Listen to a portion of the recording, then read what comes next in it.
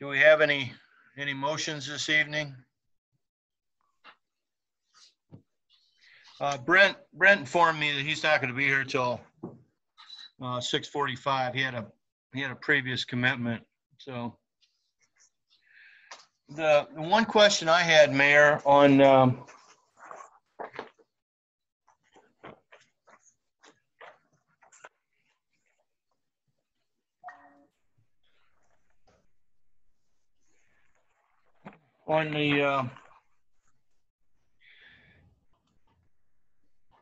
the request for legislation for F-20-36 to amend the budget for the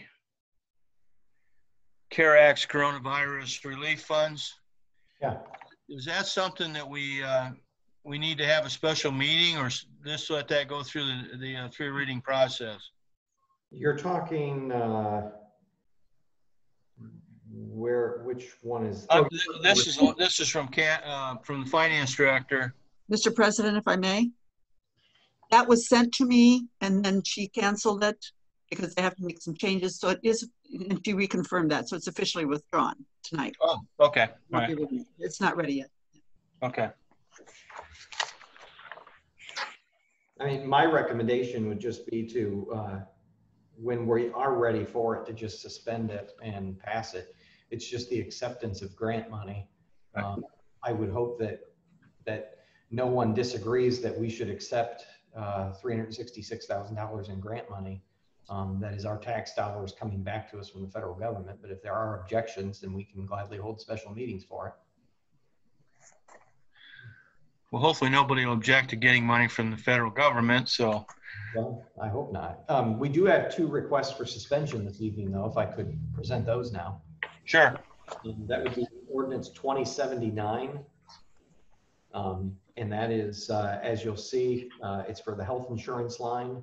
We had an employee that switched insurance. So they added additional family members onto the plan. So the insurance cost went up, so we have to cover that. And then ordinance 2081, we're also requesting suspension. And that is returning money into the general fund from a couple of advances that we did for projects. So that's just our own money being returned from one fund to another. But obviously we all know the financial ramifications right now. So any additional money into our general fund is great. That project is done and closed out. So that is the money remaining that we had to advance into that account. We need to bring it back now. Okay. Ben, you sign those? Yes, it is, Mr. President. Okay. You okay with that? Yep, absolutely. Thank you.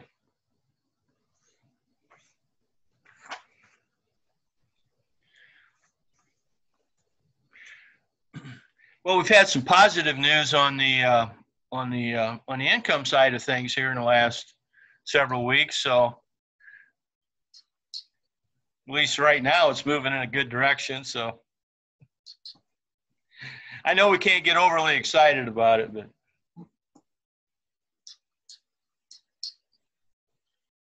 I guess it's better than having it continue going south on us. So at least it's a positive.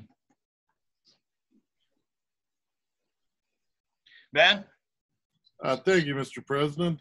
I would be ever so interested if we have just a few moments of hearing the typical set list of the cherry bombs fronted by one Kathy Kaufman of the Finance Department, as I learned about in the Advertiser Tribune the other day. Yeah, they did a really nice article. I don't know if you like 80s music, but that's a lot of what we do. We do some 70s music also. Don't pick on my lead singer. I would never. I'm excited. I want to go see him once concerts are allowed again. The reason to come see us. It's not necessarily any of the rest of us. It's all her. Yeah, that'd be great. We'd love to have you all come and see us. And it was great when we played Cherry Alley. That was wonderful last year. Just really had a blast with that. But we do a lot of Benatar. We do some Duran Duran. We do trying to think now. Some ELO. Put you on the spot. Let me think. Who else did we do? Van Halen. Nice. So Journey, Styx. there's a little bit of Pink Floyd in there if you like that. Tried to just a big cross section of that era, and seems to be pretty popular. People really like it. So, and I've been having a blast doing it. So Very fun. yeah. Kathy has a talent I didn't know you had. So that surprised me. Well, it took a while to get used to that. Hey, Kathy, can we turn Ben's T into a G? Yeah. Oh, That's Ben Gillett. Yep, that's me, your friendly neighborhood council. Evidently, I was having a little trouble with spelling today or typing when I set this up. I messed up Bridget's and Ben's. Oh, goodness.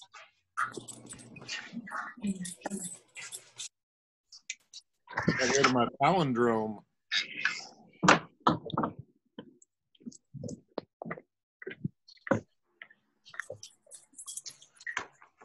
think Tyler fell down. Not yet. Coming to you live from the Tiffin Riviera. there you go. Is that your pontoon boat? Yeah. Social distancing. When are you going to invite all of us down there? Whenever you want, Rich. Will it fit all of us on? Will it fit all of us? Yeah, we can hold 12 on here. 12? Okay. Yeah. Bear in mind, you have me to account for. You're fine, Ben. This thing will hold us. Yeah, we got a social distance, so I don't know. Yeah.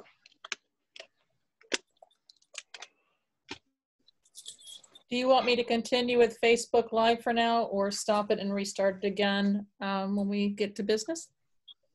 Yeah, go ahead and continue, Kathy. Yeah. Thank you. Yeah, technically we're still in. Okay, gotcha. Okay. Yeah, probably I'll just continue. All right. Is there any other suspensions, any motions, anything else that?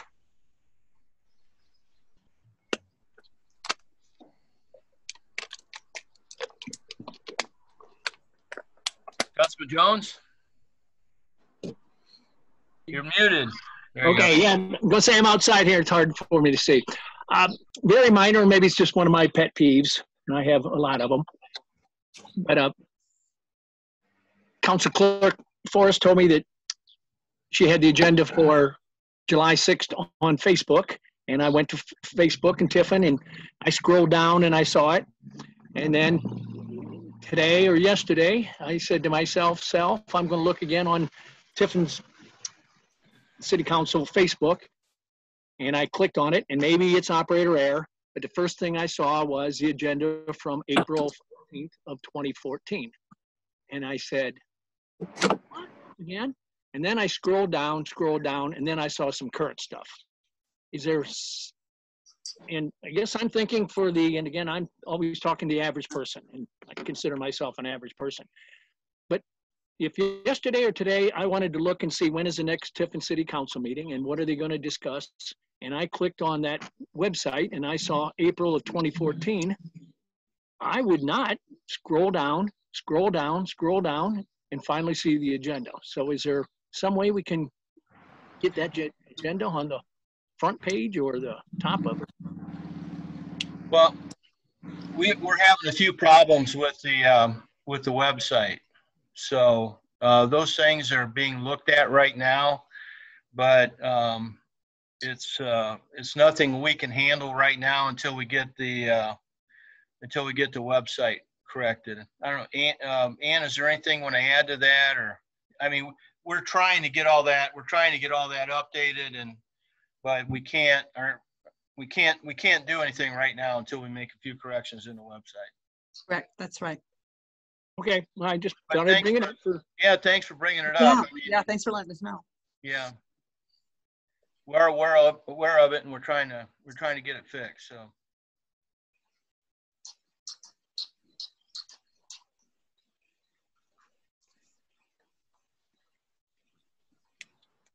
Anyone else?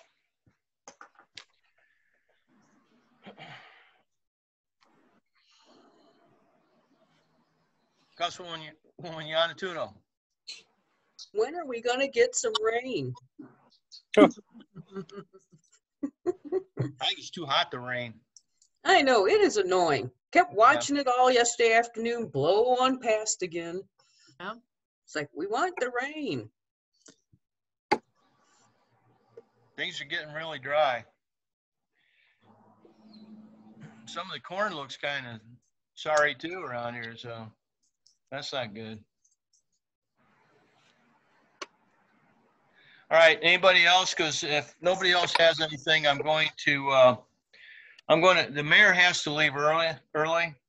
So I'd like for him to give his report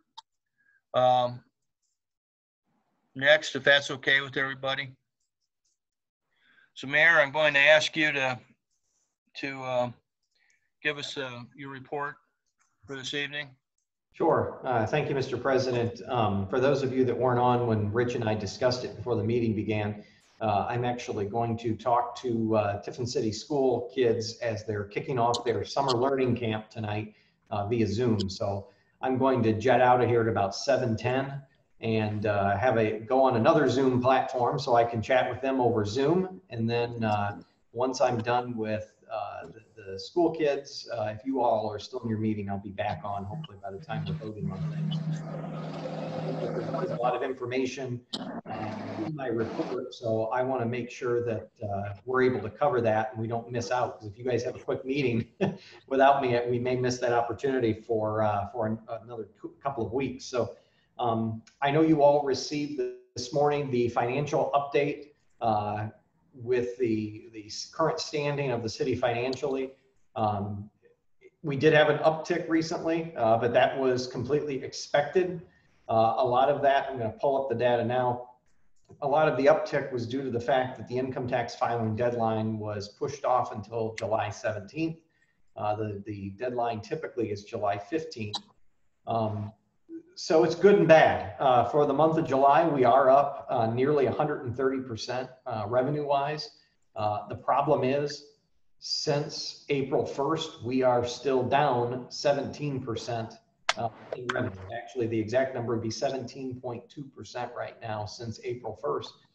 And that is due to folks not working. There was a lot of layoffs across the state, across the country with the shutdown. Unemployment is steadily decreasing. However, we don't have the local numbers yet for the previous month, but the state numbers have come in. They're down about another 3 or 4%. But we've been running a little higher than the state average right now here in Tiffin and Seneca County. So it correlates. You know, unemployment in April was 21.3%. Our revenue was down 30%. Unemployment in May was 14.8%. Our revenue was down 25%. And now we're waiting on the June numbers to come in. We know in June our revenue was down 22%. So we're expecting those unemployment numbers to come in about 11 or 12% for the month of June here locally. So it's been a struggle. So since April 1st of this year, which is essentially right around the start of the shutdown, we are down 17.2% in revenue compared to last year's revenue, which equates to about $634,000 of lost revenue in that time period. This month, we will have a pretty exact picture on where we stand. Right now, it is fairly certain of the fact that we have passed the income tax deadline. However, there's still some that trickle in. So I wouldn't get too excited. It looks like we're going to be down at least $600,000 compared to last year just by the end of this month. Something else we need to think about is the economic recovery. Unfortunately, the economic recovery has been slow. It's lagging behind as people get back to work. There is still the fear on what happens if things get worse and there's another shutdown. So we can't expect from here on out that revenues are going to level off. In fact, it's probably very likely as we head into the month of August that we're going to see anywhere from $50,000 to $200,000 of lost revenue yet again in August. We would expect that to continue into September. Because if you look, you kind of throw April out because April is typical income tax reporting month. So let's just take that out. We can look at June and May, 2 months that were more of your typical months since they weren't tax deadline months. And we were down about $200,000 each of those months. We're expecting, like I said, anywhere from $50,000 to $200,000 of decline in revenue for the next couple of months until the economy gets back on track. And that's barring any other unforeseen circumstances such as additional shutdowns. So that's why really we've been so encouraging of the public to wash their hands as much as possible, follow social distancing and those sorts of things, because we can't afford another shutdown. Our residents cannot afford another shutdown. Our factories and our businesses, our small businesses, none of them can afford a shutdown, including us here at City Hall for financial reasons. So you've got to do the best job that each and every one of us can do to ensure that we are continuing to keep that curve as flat as possible here in Tiffin and Seneca County. So luckily, our numbers continue to remain some of the lowest in the state as far as cases, as far as hospitalizations, and as far as deaths. Currently, there are 20 active cases in Seneca County. Something that is a little concerning is the fact that we have nearly doubled in our cases over the last couple of weeks. However, when you are working with as small of numbers as we have, we don't get too excited just over a percentage increase. It's not like we're some of these larger counties where they have thousands and thousands of cases. If those are doubling every couple of weeks, we have a problem. So what we're continuing to do here locally is look especially at the number of hospitalizations because that shows us how our capacity is doing. But we're continuing to monitor it. I know I talk to Beth Schweitzer at the health department several times a week. She's been very good to work with and very reliable as far as getting information to us. However, it does sound like the governor is considering a statewide mask mandate. It has not come out as official yet, but it is under consideration right now. From everything I've heard, the amount of counties when the map is updated later in the week is going to increase significantly that have gone to red. So right now what they're trying to decide at the state is if they do a statewide mask mandate or if they're going to continue with just these red counties being mandated for masks. But everything that we've heard is there's going to be a pretty significant jump in the amount of counties going from either yellow to red or orange to red here in the state. We know with our numbers, we will not be red this coming week. But like we said, we just have to do our jobs here at continuing to limit the spread of the virus. With that, there's a lot of other things to talk about that are not necessarily coronavirus related. Good news from this past week. We announced that Tiffin was ranked one of the most budget-friendly communities for renters in the country. That was a study that was done by Lend.edu. They rank cities across the nation as far as being budget-friendly or not budget-friendly for renting folks.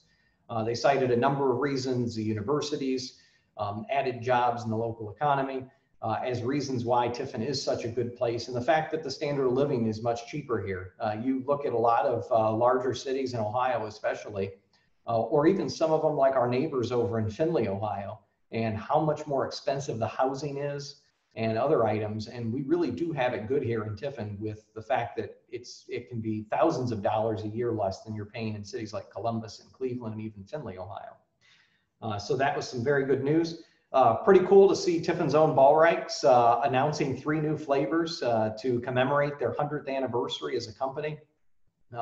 We just hats off to them because they're one of those Tiffin staples that I think when you think of Tiffin, Ohio, you think of Ballrights potato chips. And to see them really come back with vengeance here and adding jobs and having a strong local business, it's exciting. The new flavors are out at a lot of our local places and across the region. So kudos to Ball Rights for thinking outside the box, and also congratulations to them on their 100th anniversary here in operation. We also had another new business announced this past week. Kathy Dandaran opened her new massage studio in downtown Tiffin in the Laird Arcade. Congratulations. I know Councilman Schuff is the property manager for that building. So nice job, Tyler, helping bring that business in. It's just nice to see people like Kathy returning to the Tiffin community and opening up this business. It seems to be really the trend that we see is so many Tiffinites move away in their younger years, and then they decide that Tiffin is a nice place to make to either raise a family or to come home to, and they return, open businesses, get involved in the community. So lots of kudos there with the things going on. Some other items, street paving will get underway and finish here. It should get started later this week or into next week, and will finish in August. They're nearly completed. So if you didn't know the process, they first go through and replace all of the curb ramps on any of the streets that they're going to pave this year. So the reason for that is it brings the sidewalk in ADA compliance, and it's required also by the federal government. Whenever we make changes to the street or sidewalk, it has to be brought into ADA compliance. ADA stands for Americans with Disabilities Act.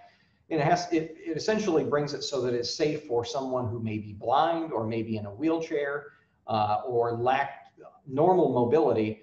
It allows them to be able to access different items. And our sidewalks are one of the items that must be ADA compliant.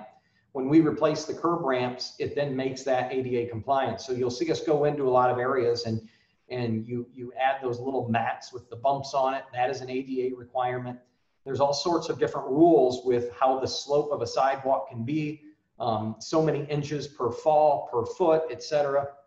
And that is so that it is wheelchair or handicap accessible. So the ramps are nearly done on all the streets that are being paved. Street paving will start late this week or early next week and continue through August. The Ellis Street Bridge is on schedule, if not ahead of schedule. We've had a nice dry summer, as Councilwoman Yanatuno remarked earlier. They will be completed by August 14th, if not sooner, which is well ahead of Tiffin City Schools starting up. So very good news with a lot of our projects. It's one thing, while a hot, dry summer is not good for the farmers in the area, it's very good for all of these projects that we are working on. Another item of business, the Charter Review Commission will begin meeting a week from today. So July the 27th, the Charter Review Commission will begin that process. As you recall, the Charter Review Commission is formed once every 10 years, and they look at the Tiffin City Charter and propose any changes that they feel are necessary. We all know, council knows what that is, but for the public who are watching, the Tiffin City Charter is essentially our local version of the Constitution. It is our operating document on how most of the offices and our structure of government works. We get a chance to update it or make changes once every 10 years. In 2020 is that 10th year. So the Charter Review Commission will begin that process on Monday.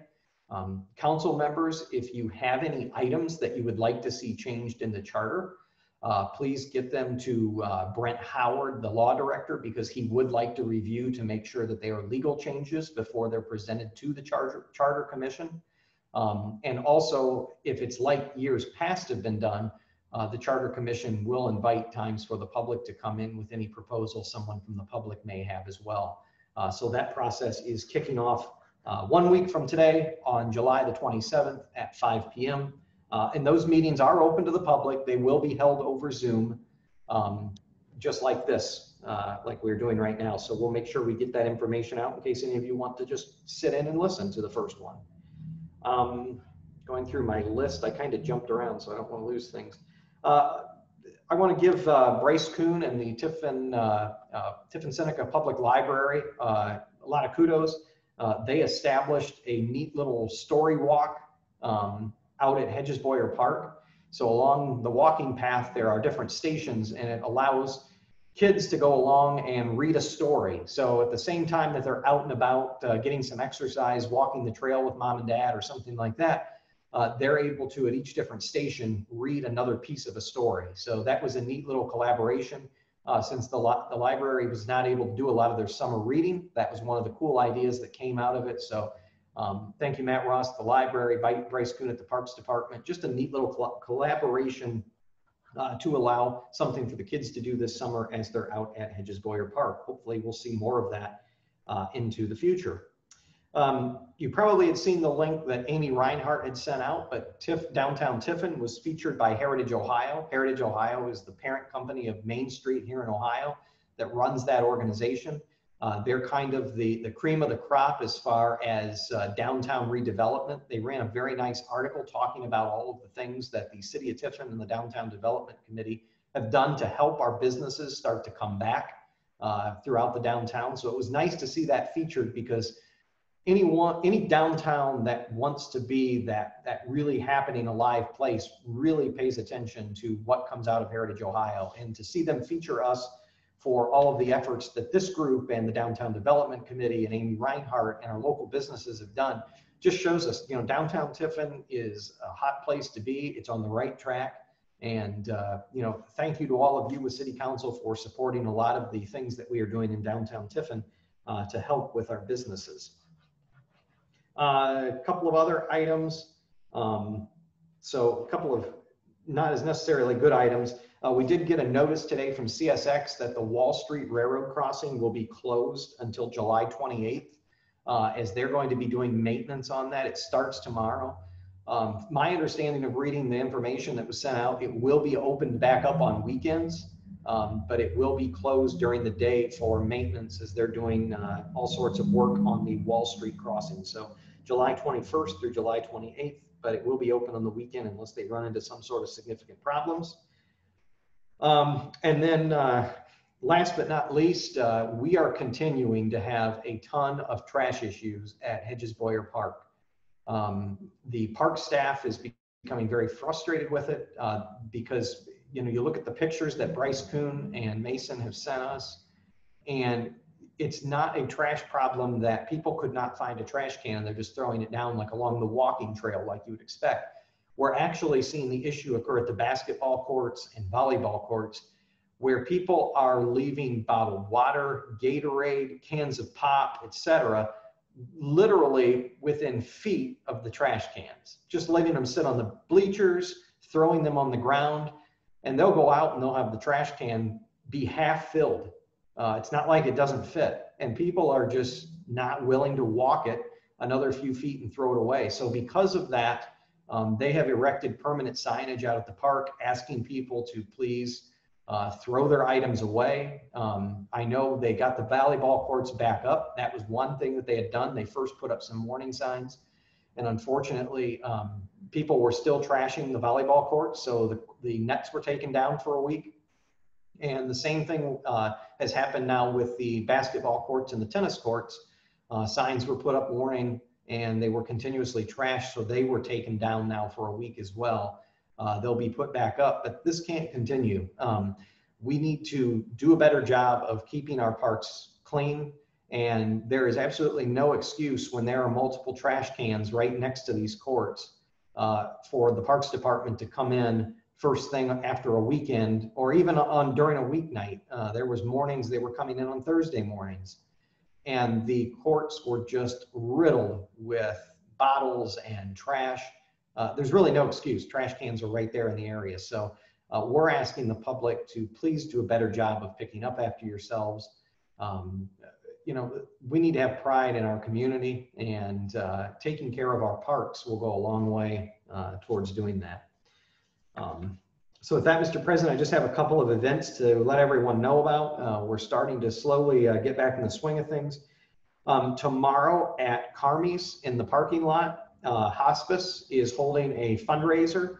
It's a bingo night, and you play from your vehicle. So you will not be out and about, you know, crowding tables with one another. You sit in your vehicle and play bingo. I've volunteered to assist with that, as well as a few others. Should be a really good event. And they're having a special burger night out at Carmi's to help with everything. You don't have to RSVP or anything. Families are welcome. Show up in your vehicle, roll down the windows, and play some community bingo and just enjoy the evening together and help out hospice. Then we all know bulk pickup is ongoing this week. It started this morning and runs through Friday. Just set your items out at the curb the night before, because they do start picking up very early in the morning and they will not come back through neighborhoods. It's on the day of your normal trash pickup. And then if they do miss you or they get behind, that is what Friday is for, because they only pick up Monday through Thursday in the city. So Friday they will come back through and catch up any areas that they may have gotten behind on. And then this coming Saturday is the next farmers market, downtown Tiffin on Jefferson Street, 9 a.m. until 1 p.m. And last but not least, the Seneca County Fair kicks off a week from today, Monday, July 27th. The Seneca County Fair kicks off, and yet another great time out there. A little bit different this year, but we shall see. So with that, Mr. President, that's everything. I think I've left enough time if there are questions or we have any further discussion.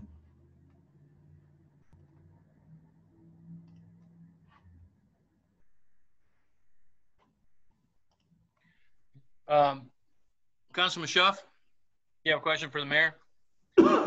Yeah, thank you. Just wanted to ask the mayor this time around, as far as the review board goes, for the charter, has it been hard finding people to volunteer for that, or do we have enough people going for those positions? No, in fact, now I'm trying to recall off the top of my head. I believe there was, I think there were only 4 that ran, and I had to appoint the other 5. Okay. I know it's been hard in the past to get people to come out for that. I was wondering if we're having the same issues again. Yeah, it's actually, Councilman Schuff, very difficult. We have, I don't know how many of you have ever looked through the very large list of boards and commissions that we do have for the city. It is increasingly difficult to find people to sit on a lot of those different boards and commissions with the city. It's just because a lot of them require a lot of volunteer hours.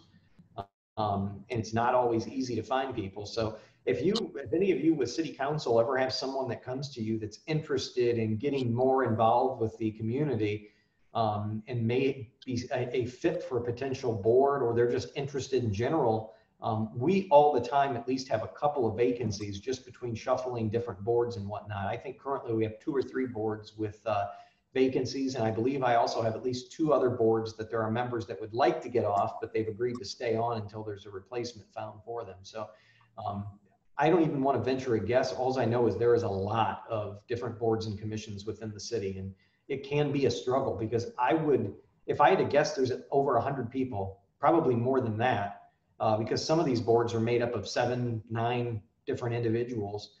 So it can be difficult to keep all of the various boards filled within the city. Thank you. Councilman Jones? Thank you, Mr. President. I have a question for the mayor. The Charter Review Commission, understood it's every 10 years. Is that a 1-week process or a month process or a 3 months process, I guess? Yeah, it's about actually a year, Councilman Jones. Oh, is it? Okay, all right. Yeah. So I guess really, I don't think there's anything spelled out just how long they have to take, but it really depends on how many new items they have. It takes a while to get through the whole charter. So I guess, I have never been through it before myself, but Brent could probably answer, because I think he's been through 1, if not 2 of them. So maybe if I could, Mr. President, defer to Mr. Howard, who I think has joined us now. Law Director, can you answer the question? Yes, typically it takes about a year, because what they do is they systematically go through the charter. They ask for the city officials. You will be requested for comment about changes that you would like them to consider. They will have several meetings open to the public that will entertain public comment and proposals. And then they are supposed to wrap their work up by next June and submit a report to council. And then council has to decide what proposed changes that are being suggested go on the ballot. And then you'll enact legislation next summer to place the individual questions on the ballot. So it does take quite a while. In my two experiences, the last 2 times, it's over a year process. Thank you. Anyone else? Well, I'll have everybody's attention. I'd like to go back to our original start time for the committee of the whole meeting at 6:45, if that's okay with everybody. I got a thumbs up from the mayor. So, got thumbs up, okay. So without objection, we'll go ahead and set the committee of the whole meeting from now on at regular time, 6:45. Thank you. I have a question for Councilwoman Yanatuno. Since you're talking about meetings, I've been asked, are we still meeting by Zoom next month too? I'm going to say tonight, yes, we probably are. I think until things get squared away with what the state's doing and the impact that has on us. I don't know, Mayor, do you have any comments on that? Yeah, I guess, my opinion would be, I think council should continue to meet via Zoom for the foreseeable future. I don't want to say that we need to do the same thing the other governments are doing, but most governments have announced that they are going to do that until further notice.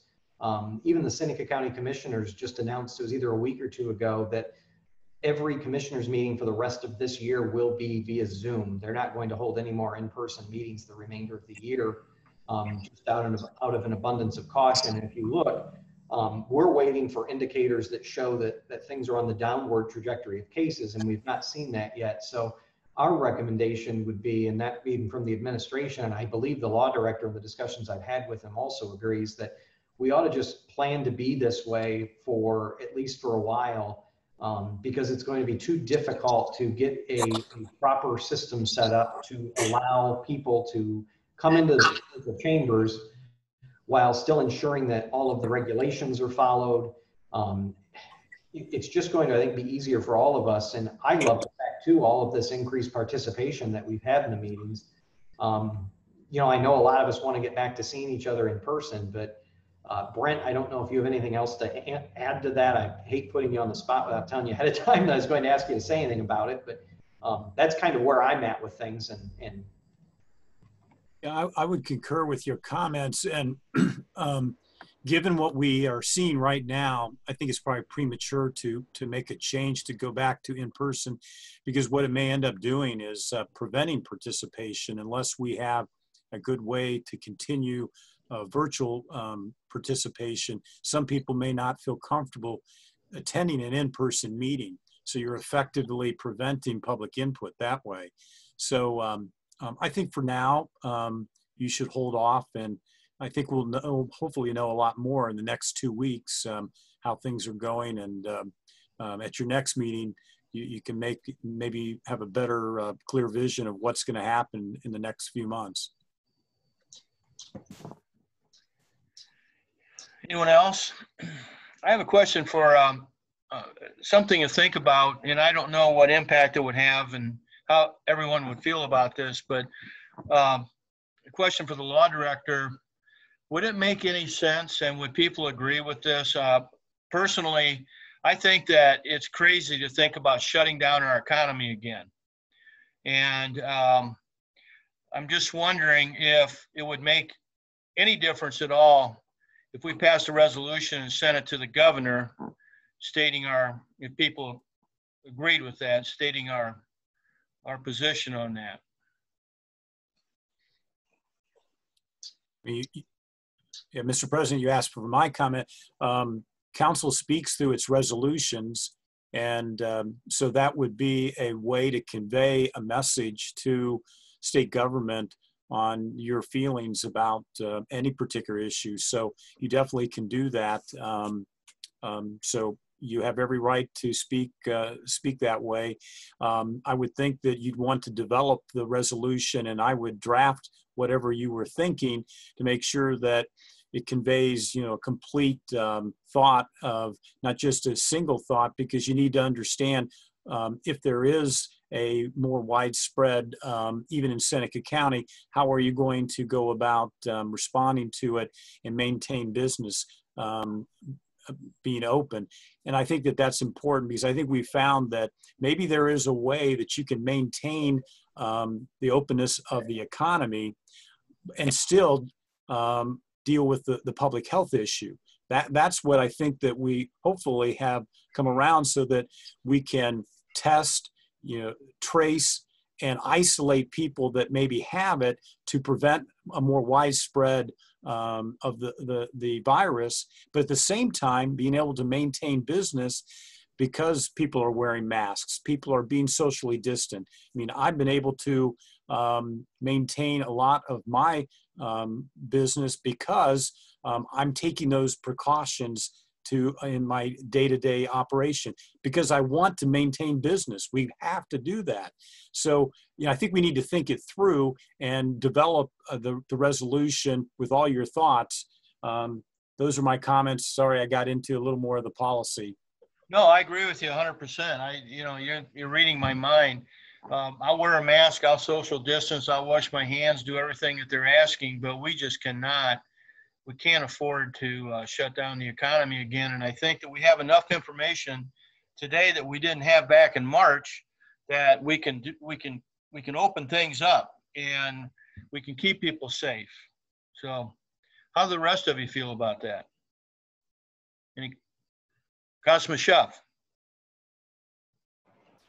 Yeah, I totally agree with you, Council President Vogt. I think we're a little more educated than what we were a few months back. I don't think it's a wise idea for us to shut things down again as long as people are being safe. I think we should portray that to the governor and let him know what we're thinking. But people are hurting right now, and it'll be hard to sustain another blow like this, I think.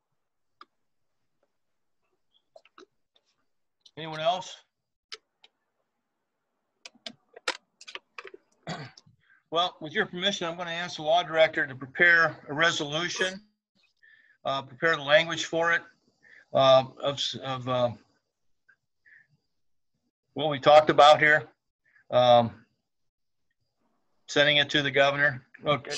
Yeah, I may reach out to many on council for some comments to develop exactly what you're thinking, because this is not, I'm not the one voting on it. You are. It's your resolution.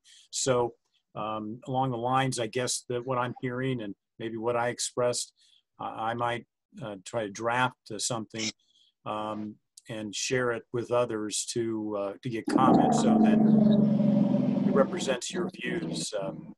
So look for that here in the next couple of weeks. Do we know if there's any other councils, communities that have done this? I'm not aware of any. Okay. Councilman Gillig? Thank you, Mr. President. Might it behoove us to assign this to maybe economic development or the finance committee? See if we can, brainstorm some ideas together, and then maybe send it to Brett for approval that way.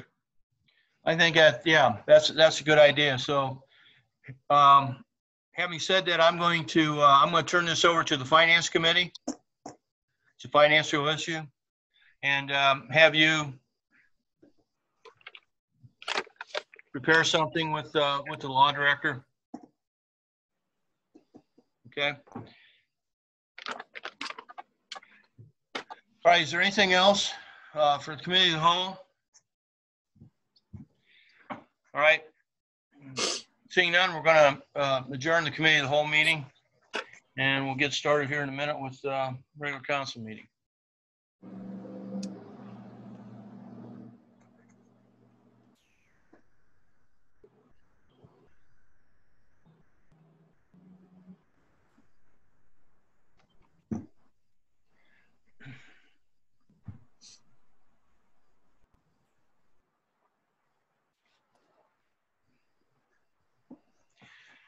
It's now 7 o'clock, and I'd like to welcome everyone to the July 20th, 2020 Tiffin City Council meeting.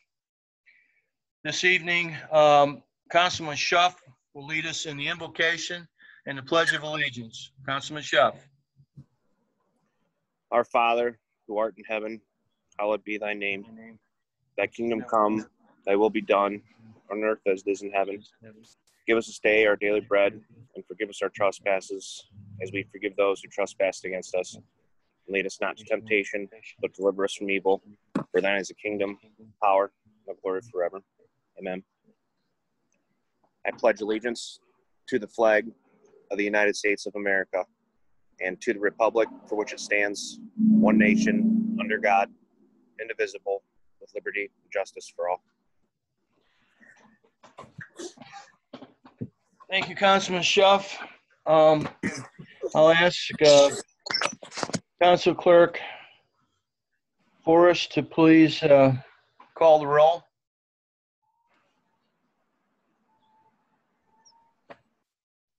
Councilman Schuff. Present.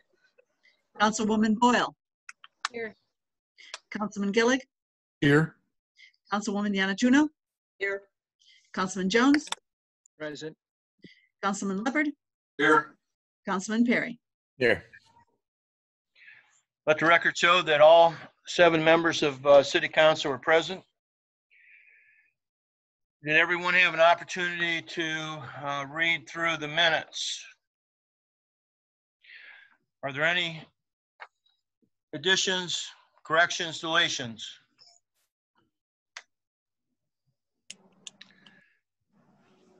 Hearing none, without objection, the minutes will stand as presented. We're now under committee reports. Finance Committee. Councilman Gillig. No report at this time, Mr. President. Thank you. Law and Community Planning Committee. Councilwoman Boyle. No report, Mr. President. Thank you. Materials and Equipment. Councilman Jones. No report at this time, Mr. President. Thank you. Personnel and Labor Relations Committee. Councilman Perry. Thank you, Mr. President. I will remind you that I'm not an English major, so this might it doesn't sound like a 5th grader, but a Personnel and Labor Relations meeting was held Wednesday, July 15th at 4 p.m. The purpose of the meeting was to discuss the education requirements to be promoted within the Tiffin Police Department, as well as any other business to come before the committee. In attendance,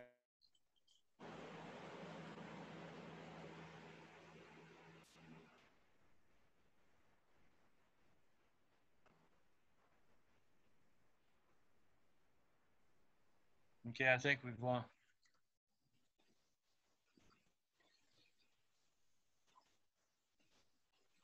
I think we lost Councilman Perry. We'll skip him for right now and come back. Recreation and Public Property, Councilwoman Yanatuno. No report, Mr. President. Thank you. Street Sidewalks and Sewers, Councilman Leopard. Thank you, Mr. President. Street Sidewalk and Sewer Committee meeting was held Thursday, July 9th, 2020 at 5:00 p.m. at 129 First Avenue. Purpose of the meeting was to discuss petition number 103, an alley vacation, and any other business presented. Attending were committee members Steve Leopard, Tyler Schuff, Dawn Yanatuno, and Ken Jones, City Engineer Matt Watson, City Administrator Dale Thornton, Law Director Brent Howard, James and Suzanne Black, and Doug and Donna Cook. Petitioner requests that the alley be vacated between 125 and 129 First Avenues, terminating at the right-of-way of First Avenue and the easterly extension of the northernly right-of-way of Reserve A. Leopard informed those attending that the department review sheet was returned favorable for vacation. Several questions arose, and it was determined that the petitioners, in fact, own both properties and vacation would not create a dead-end alley. Leopard apologized that the petitioners were not present for questions, but stated that he had made email contact with them, informing them of the meeting, but no response was returned. City Engineer Watson informed those attending of the East-West Reserve A alley, referencing the boundaries and partial vacation of a section between Jackson and Vine Streets. He also stated that he would like to see, if vacated, 125 and 129 First Avenue lots to become one parcel instead of two. No further business. The meeting was adjourned at 5:27 p.m. With everyone still on site, with the exceptions of James and Suzanne Black, the meeting was reopened when the Cooks arrived at 5:35 p.m. The Cooks introduced themselves and informed the committee that their intentions are to remove the mobile home located at 125 First Avenue, remove a very large tree at the rear of the property, and build a garage large enough to store a motorhome along with other vehicles in storage. They also intend to remodel 129 First Avenue with a possible addition that would extend into the current alley. Natural gas line will also be extended from 129 to 125 First Avenue for the garage. The natural gas supplier informed them that a gas line could not be buried under a current alley, that it would have to be vacated. The Cooks agreed that if the alley were vacated, that they would combine both properties under the parcel, and also informed the committee that they would control access to the vacated alley to the satisfaction of the city with a barrier placed upon their property. Motion was introduced by Tyler Schuff to approve petition number 103, an alley vacation. The motion was seconded and ordered by a 4-0 vote. Law Director Howard outlined the time frame of the petition and probable dates of vacation if approved. Petitioners were also advised of fees that they would incur. With no further questions or concerns between the Cooks and the committee or city representation, the meeting adjourned at 5:45 p.m. Chairman Leopard contacted James and Suzanne Black on Monday, July 12, 2020, and advised them as to what transpired after they left the meeting. His comment was he had no concern of the requested alley vacation. His only concern was that there would be no changes with Reserve A. Respectfully submitted. Thank you, Mr. President. Thank you. Are there any questions for Councilman Leopard? All right, Councilman Perry, are you, wait a minute, Councilman Jones? Thank you, Mr. President. Now's a good time, I believe. I just wanted to take my hat off to Councilman Leopard. I really appreciate him getting back the following Monday with James and Suzanne Black and updating them on what took place after they left. So talk about transparency, keeping people informed. That is one great way to do that. So okay, that's off to Councilman Leopard. Thank you. Thank you. Law Director? Yeah, also to add about Ordinance 20-80, which is in your packet. That's the ordinance to vacate the alley that was the subject of the meeting of the Street, Sidewalk, and Sewer Committee. I wanted to let you know what is not there.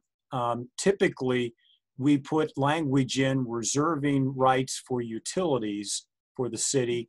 But in this particular case, in talking to the engineer, city engineer who was there, and looking at the situation, it appeared that there was no need to reserve any rights to utilities for the city. And if we had done so in the document, it would have created at some point a question, maybe a confrontation as to whether the property owners could actually build, as they had represented that they may, build into the alleyway.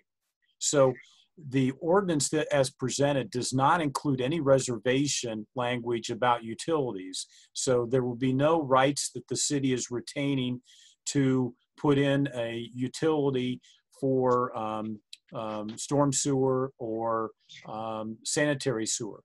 The city engineer noted at the meeting that those sewers had been separated as part of our sewer separation project, and that new sewers were out on the front in First Avenue.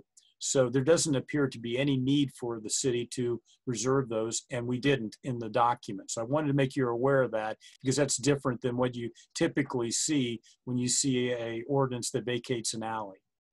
The other item regarding that ordinance is that, Mr. President, you will need to schedule a public hearing either at the next meeting or at the third reading, the second meeting in August, and there'll be a notice and advertisement regarding that.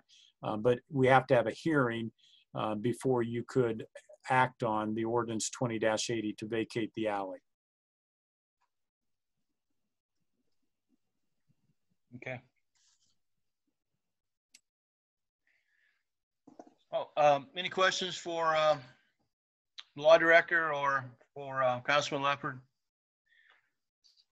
Okay, seeing none. Councilman Perry, you back with us? Councilman Perry?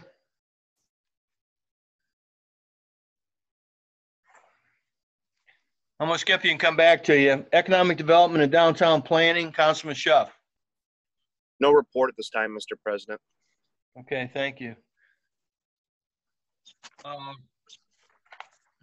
Councilman Perry? Yeah, I'm back. Sorry, my internet. Yeah, so I guess I will just start over because I don't know where it cut me off. A personnel labor relations meeting was held Wednesday, July 15th at 4 p.m. The purpose of the meeting was to discuss the education be promoted in the Tiffin City Department, as well as any other business to come before the committee. In attendance were council members Dan Perry, Ben Gillick, Don Iannarino, Ken Jedi Chef, Mayor Motts, City Administrator Dale Thornton, Chief Stevens, Officer Jake DeMonte, Officer Jason Windsor, and Deb Rumor. Explained how it came to happen as he was hearing complaints within the police department over at least a 2-year degree to be promoted. He also stated, wondering if this requirement was putting the best person for the job in higher positions. Chief Stevens explained the requirements of the department back when he was an officer, and he went on to, in 1993, they added the education requirement. Stevens acknowledged the financial burden that an officer for the education. Also mentioned the FOP offers free education to help.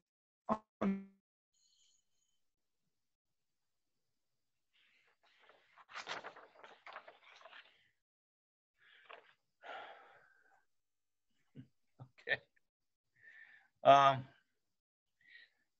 Sorry. Go ahead, Dan. Are you back? All right. Sorry, it's in and out here. Yeah, I think so.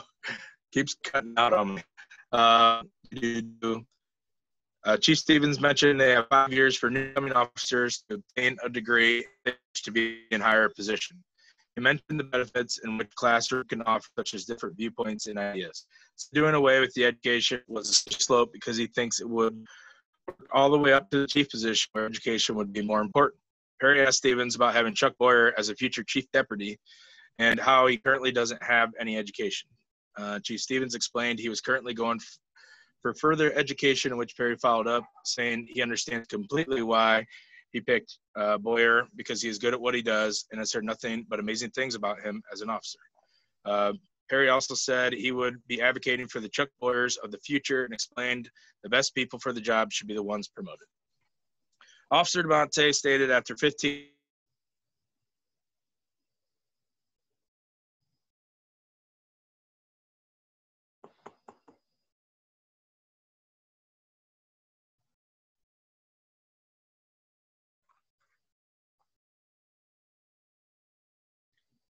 All right, we've lost Councilman Perry again. Yeah. We're going to move ahead in the agenda until Councilman Perry gets back. Does anybody see a need for a committee of the whole meeting? Okay. At this time, I'd like to announce a public hearing to be held in our next regularly scheduled council meeting, August 3rd at 7 o'clock. Purpose of the public hearing will be to discuss ordinance 20-80, a petition to vacate alley number 103 in the First Highlands addition running south from First Avenue into the Second Ward in the city of Tiffin. Is there anything else, Law Director, I need to add to that? No, that's fine. Okay, thank you. All right. We're now under reports of officers. We've already heard from the mayor, clerk of council, and Forrest. No report, Mr. President. Thank you. Director of Finance, Kathy Kaufman. No report, Mr. President. Thank you. Law Director, Brent T. Howard. No report, Mr. President. Thank you. We're now under written communications. The Finance Director's request for legislation number F20-33 to amend the 2020 Budget Ordinance 19-84 in order to increase expenses in health and life insurance in the probation department budget. Request for legislation F20-33 will be held on file in the clerk's office. Legislation has been prepared tonight, ordinance 20-79. Finance Director's request for legislation number F20-34 to amend the 2020 Budget Ordinance 19-84 in order to increase expenses in credit card fees in the sewer revenue department budget.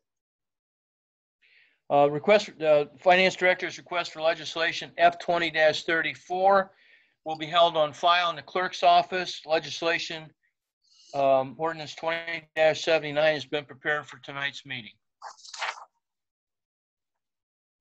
And Finance Director's request for legislation number F20-35 to amend the 2020 Budget Ordinance 19-84 and to approve the return of 2 advances to general fund in the amount of $31,562.97 and $97,994.34, and also approve the return of a transfer from TAP State Route 18 to general fund in the amount of $103,603.23. I have a question for the Finance Director. Are we moving ahead with this, or was this request changed? No, we're moving ahead with this one. Okay, thank you. Finance Director's request for legislation F20-35 will be held on file in the clerk's office. Legislation ordinance 20-81 has been prepared for tonight's meeting. And then, as I mentioned in the committee of the whole meeting, Finance Director's request for legislation number F20-36 that is in the packet has been withdrawn for some changes that have to be made to it. Well, thanks for correcting me. I got confused. All right. Any other written communications? No, that concludes the written communications, Mr. President. Okay.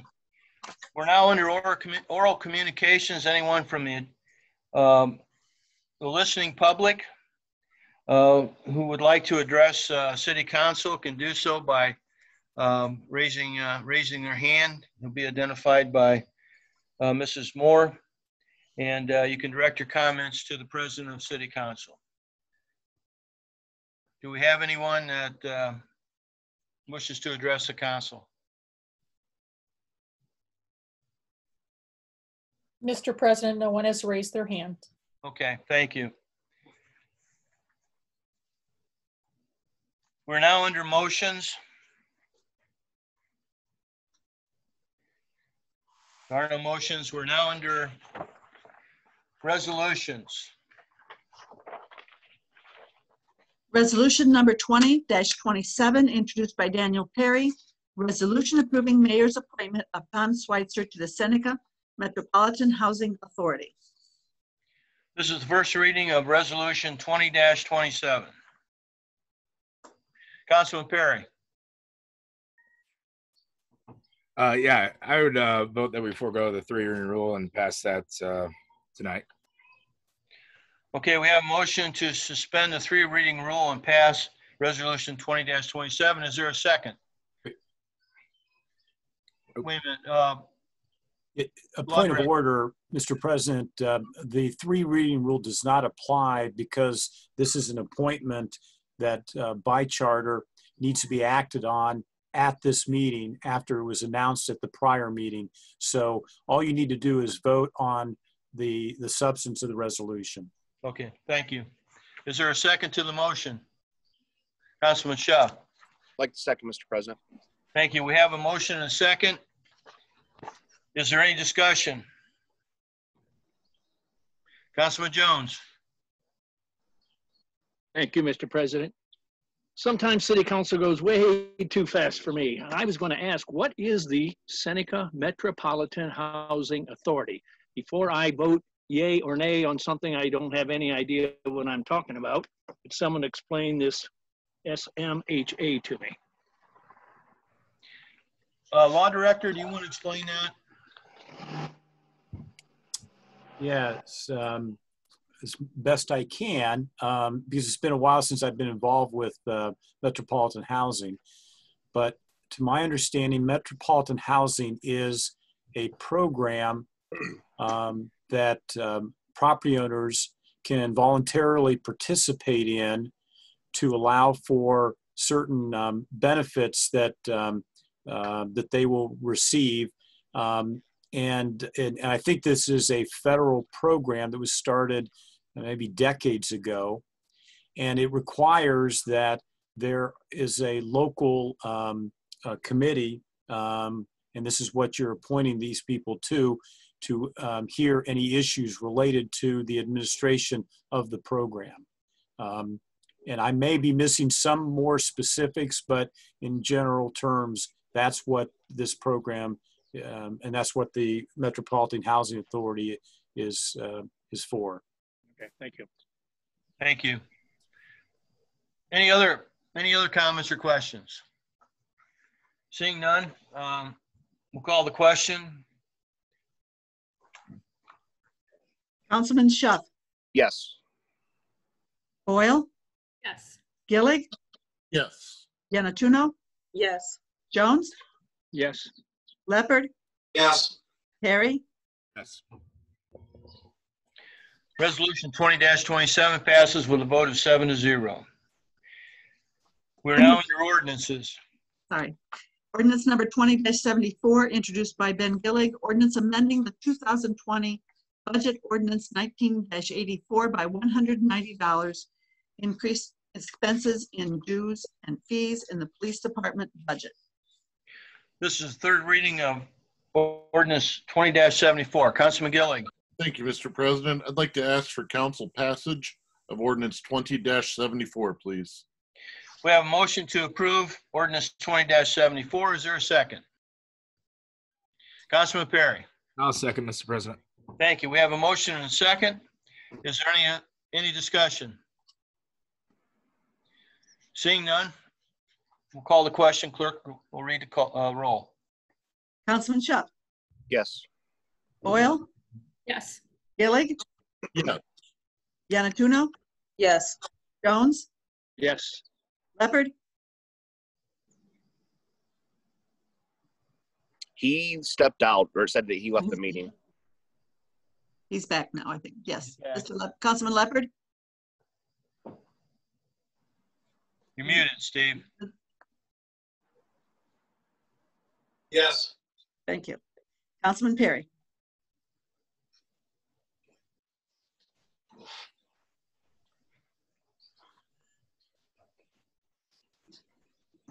Lost him.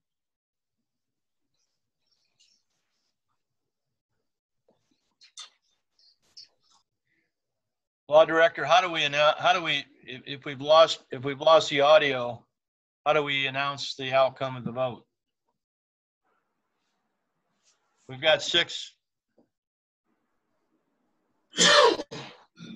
Let's see, we have, you have 6, you have enough for passage.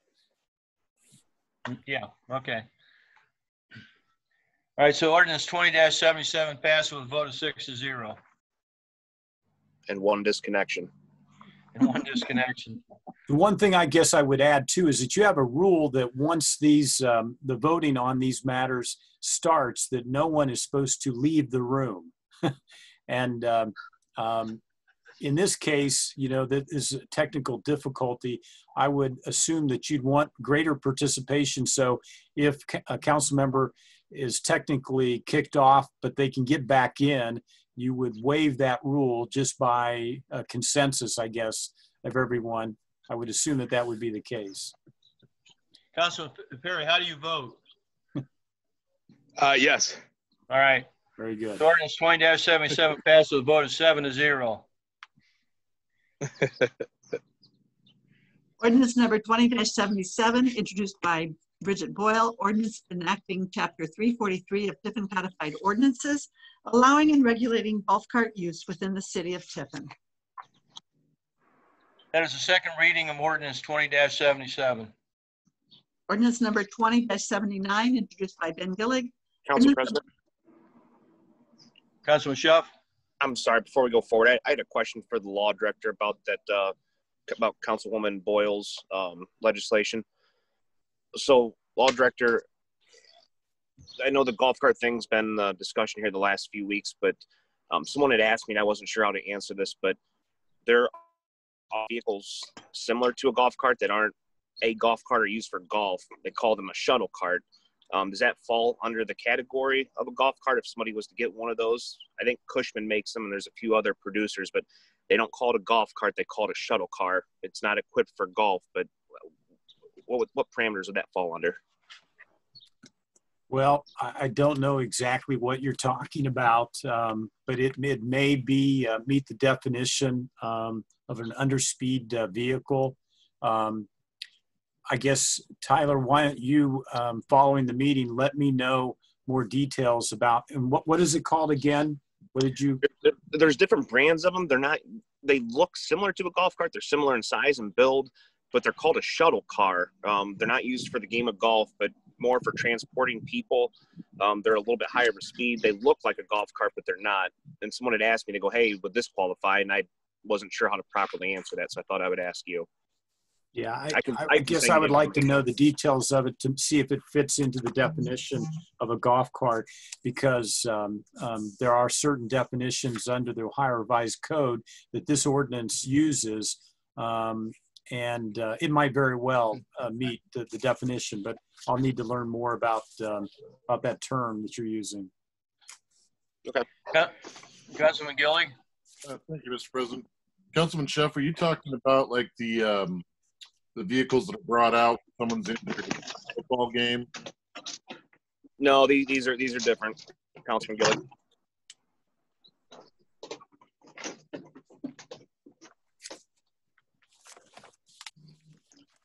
Anything else for concerning golf carts, ordinance 20-77? Okay, seeing none, we'll move ahead. Ordinance number 20-79, introduced by Ben Gillig, ordinance amending 2020 budget ordinance 19-84, increasing the health insurance expense in the probation department budget by $7,800 and credit card fees in the sewer revenue department budget by $5,000.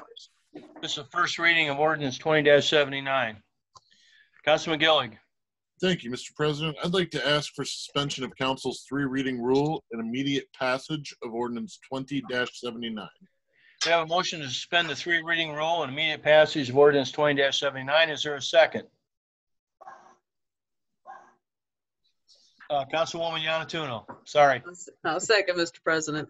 Thank you. We have a motion and a second. Is there any discussion? Councilman Jones. Thank you, Mr. President. I've been out of the workforce for a period of time, and to increase the health and life insurance by $7,800 divided by 12, that comes out to $650 a month. Is this one family member that works for the city of Tiffin adding other family members to the tune of $650 additional per month? Is that what I'm understanding? Yes, that's correct. Finance Director? That sounds like a high number to me, but like I say, I've been out of the workforce, so maybe that's, with inflation, maybe that's understandable. Well, this employee went from either a waiver or from waiver single to including their spouse, and that is quite a significant jump as far as the cost goes on the health insurance. thank you. Item 2, I'm not done. An additional $5,000 in the sewer revenue fund, was that credit cards? And I know this, how did we not budget this $5,000 in the credit card for the sewer revenue department? The credit card fees are something that are really hard to budget for.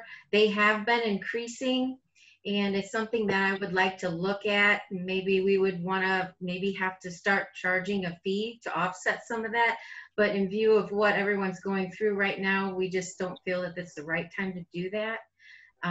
And also, I think the fact that we have not actually been able to have people come in and pay, more people are actually calling in and giving their credit card payments over the phone. So we've had an increase in that as well, which increased our fees.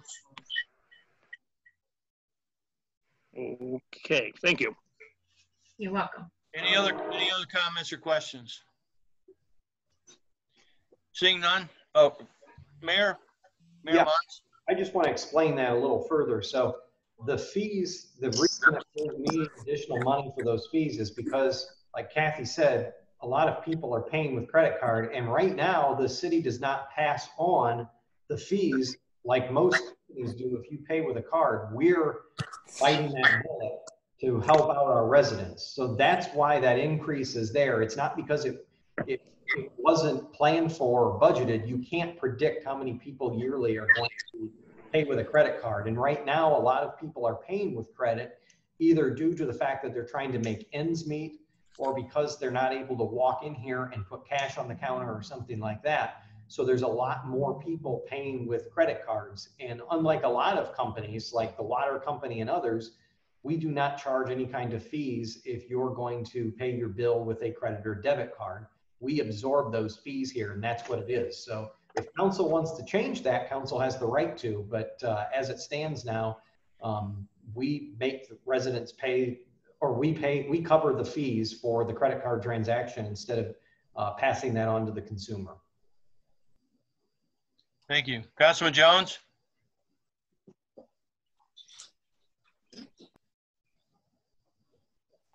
You're muted. I'm outside here. Am I unmuted now? Yes, you are. You're good. Thank you. Thank you for that explanation, Mr. Mayor. And we're passing the 3 reading rule because we need this $650 a month to pay for this health insurance, and we need the $5,000 to bring us whole on the sewer department revenues budget, or is that the reason we're skipping? Correct. If we would wait, then we could go into a negative balance on those expense lines. So it would be better for us if we pass them now. Okay, thank you. You're welcome. Councilman Gillig. Thank you, Mr. President. Kathy, do you anticipate we'll need all of the 5,000, or is this just kind of the placeholder for the rest of the year and then return? I'm hoping that we won't, but I did ask for enough that I'm hoping we'll definitely make it through the end of the year. But since it's been so unpredictable, right. Yeah, I wasn't sure of an exact figure. Councilman Jones. Thank you, Mr. President. And clear my head, and I keep saying for the public's benefit through listening in, this $5,000 is, pick a number, 500 people paying their sewer bill, and they're putting it on their credit card, and Tiffin is paying an extra 1 or 2% handling fee for credit card usage. Is this what this 5,000 is about? Yeah, that's correct. Okay, and okay, thank you. Okay, are there any other questions or comments? Clerk, call the vote, please. On the, excuse me, we'll call the vote on the suspension. Thank you. Councilman Shuff. Yes. Boyle? Yes. Gillig? Yes. Yanatuno? Yes. Jones? Yes. Leopard? Yes. Perry? Yes. The suspension passes with a vote of 7-0. We'll now vote on the passage. Councilman Shuff. Yes. Boyle, Yes. Gillig, Yes. Yanatuno, Yes. Jones, Yes. Leopard, Yes. Perry. Yes. Ordinance 20-79 passes with a vote of 7-0. Ordinance number 20-80, introduced by Steve Leopard. Ordinance responding to petition number 103, vacating an alley in First Highland Edition running south from First Avenue in the 2nd Ward of the city of Tiffin, Ohio. This is the first reading of ordinance 20-80. Ordinance number 20-81, introduced by Ben Gillig.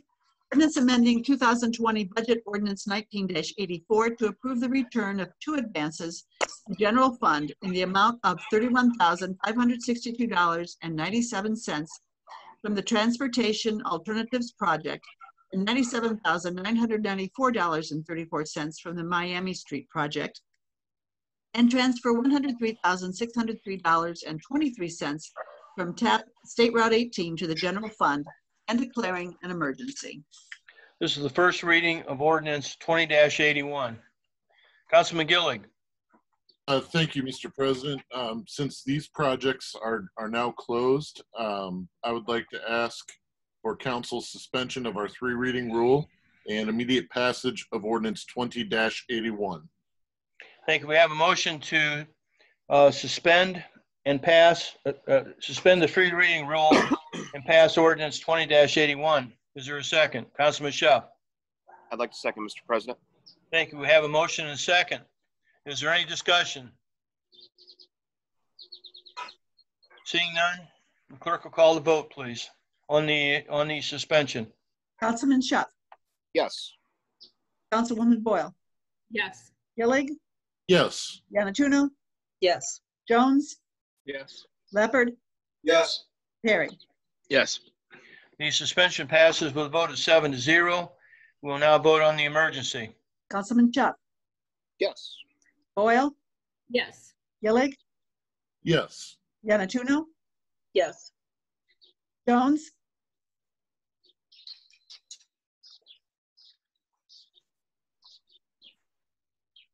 Yes. Leopard, Yes. Perry. Yes.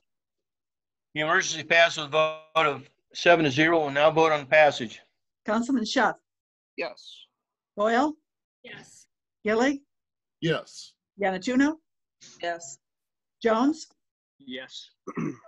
Leopard, Yes. Perry. Yes. Ordinance 20-81 passes with a vote of 7-0. Ordinance number 20-82, introduced by Daniel Perry. Ordinance amending the requirements for applicants to become the city's chief of police. This is the first reading of ordinance 20-82. Councilman Perry, or Councilman Jones, excuse me. Thank you, Mr. President. I received this electronically, as you know, 20-82. I was going to call Law Director Howard, ask for clarification, but I thought I'd wait for tonight's meeting for the public's benefit, if in my benefit, or whatever. And on ordinance 2082, and you all have it in front of you, under section 1, item 4, that last deal, and I'm calling it a deal, it's not a deal, I don't know what to call it. I just wonder why that's in there, and can we just strike this from this ordinance, and at the end of all of these schools that would qualify to become a Tiffin chief police, it says, or any other police executive school program lasting 10 to 12 weeks, emphasis on executive development, management sciences, shall be recommended and preferred, but not required. If we're not requiring it, why is that last 3 sentences in there? I'm just asking for clarification. Yeah, the existing ordinance has that language. This is nothing new. The only change to the ordinance is adding specifically, there was a reference, there was a mention in the committee meeting of the John Glenn College of Public Affairs program, Public Safety Leadership Academy. The preference language was a decision of council in the past, and the committee discussed it and wanted to retain that, I believe. And that was also the recommendation of the various police officers that attended the committee meeting. They felt that this was something that should not be specifically required, but that they would prefer it, and it would be an enhancement to an applicant's application for the job. But they didn't want to make it a necessary requirement. That was the thinking that I heard at the committee meeting. And as I said, that this has been in place for a while. Does that answer your question, or was there something specific that are you just questioning whether it should be preferred or required? I was just questioning why it's in there, because if it's not required, I like to keep these ordinances simple, and if all that 2.5 sentences isn't necessary, I suggest striking it from the ordinance. But if somebody wants to keep it in there from historical thing, but 10 to 12 weeks emphasis. Well, it's not a historical reason. It will definitely be used as a preference. You know, there are certain requirements that you have included in your ordinance for the chief of police. And then this is an item that might distinguish one candidate over another because they have certain educational requirements as listed here that makes them maybe stand out above another candidate. And so you are laying out not only requirements, but then maybe additional items that could distinguish one candidate from the other. And you're saying that this is a preferred quality and experience that you would like to see a candidate have. And that can be used to make the selection. Okay. So it'd be like adding another line item on your resume when you're submitting to be the Tiffin chief of police. Right, and again, it's not required, and I don't think anyone has suggested that they want this to be required, but it is something that you can look to, a candidate can look to, and hopefully they aspire to be the chief of police, and they could, hopefully that they have maybe participated in one of these programs, and they can mention that in their application so that it stands out and, again, could distinguish them from another applicant. Okay. So whether it's in this ordinance 2082 or not, they can still include it in their resume, in their. Well, yes, but it is.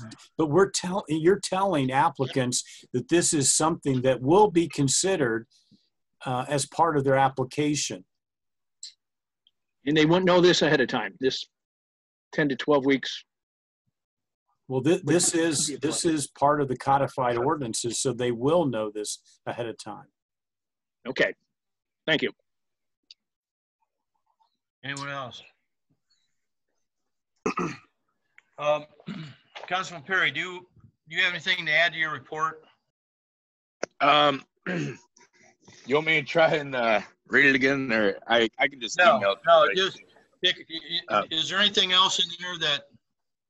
No, I mean, one thing about Officer DeMonte kind of mentioned that, you know, there's new schools popping up all the time, and instead of going back to the ordinance and adding one school at a time, you know, that would hit that qualification, you just add the language where they can do another comparable 10 to 12 week school that would give them the same training.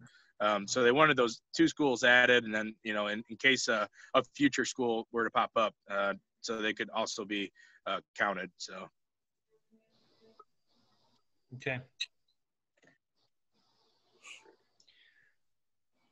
Anything else? I want a point of order. I know we're kind of relaxed here in our setup with Zoom and everything, but I'd really appreciate it if everybody would just stay online. Don't be wandering off, especially when we're voting on things. It's important to have everybody's vote and have everyone a part of the discussion. So I don't need you wandering off. Councilman Schuff. My apologies, Council President. My phone is about ready to croak. I had to go grab a power pack, so my apologies. That's okay. I'm not mad at anybody. I just want to make sure that we are as efficient as possible. Is there anything else? Councilman Gillig? Mr. President, I'd like to discuss scheduling a finance committee meeting to discuss possible resolutions to send regarding another potential economic shutdown.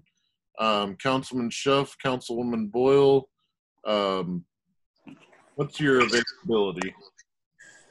Are we looking next week? Were you thinking this week or next week, Ben? Do you have a preference? Honestly, I could do Friday. I mean, if that works for you guys. I'm sorry, I can't do Friday. Okay. I could do Thursday, like just after 5.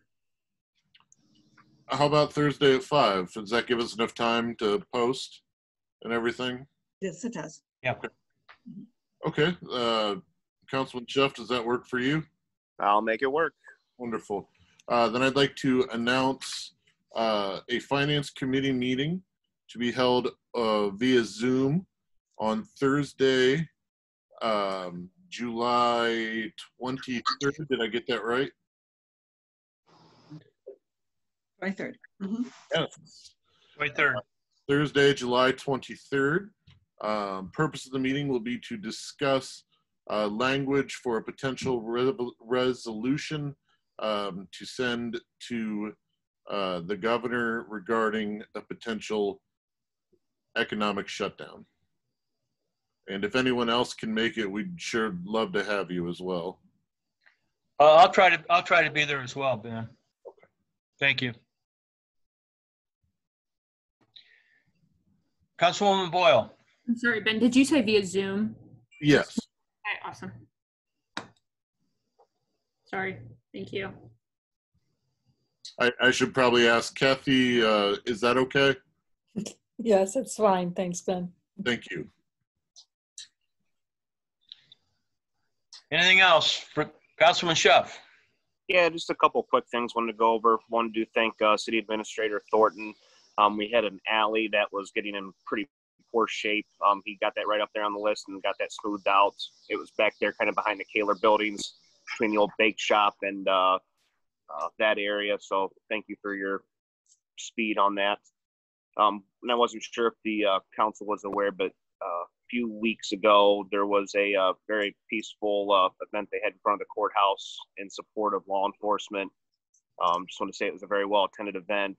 I think we're pretty fortunate to live in a community where people can go out and give their viewpoints and not get too wild or crazy. It was just a very well-attended event. The mayor was there. Representative Brian Key, they spoke. It was a very well-spoken event. And just I like how we can have these types of things and people aren't going wild. So Thank you. Anyone else? Anything else for the good of the order? Mayor Mons. Yes, just quickly, I want to let council know that at our next meeting, the city county comprehensive plan is going to be presented to city council. Myself, Charlene Watkins, and David Zach will be presenting it. We're going to present mainly the city section of the plan. The rest that is out in the county will not necessarily be presented nearly as in-depth to all of you, but it will be available. The link's already been sent to all of you for reading. And once it's been passed by the City of Tiffin, City of Astoria, Seneca County Commissioners, and the Seneca County Parks District, it will then be placed online by regional planning for the public to be able to access that as well once all the entities have approved it. But that will be at our next meeting.